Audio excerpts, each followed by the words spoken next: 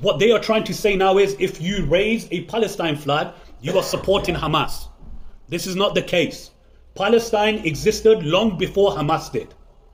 Palestine is not Hamas and Hamas is not Palestine. This is why when they say waving a Palestine flag may be a crime, this is why they are adding may be, because they know it is not a crime. But this is just there to deter you.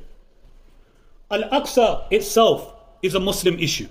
Al-Aqsa is a Muslim issue. However, Palestine is a humanitarian issue. To fly a Palestine flag, to speak about Palestine is not anti-Semitic.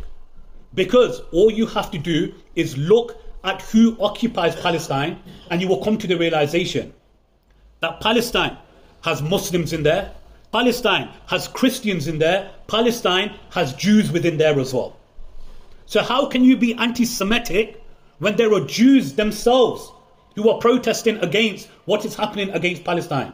Why? Because Palestine itself is not a Muslim issue. Al-Aqsa is a Muslim issue. I hope you get the difference.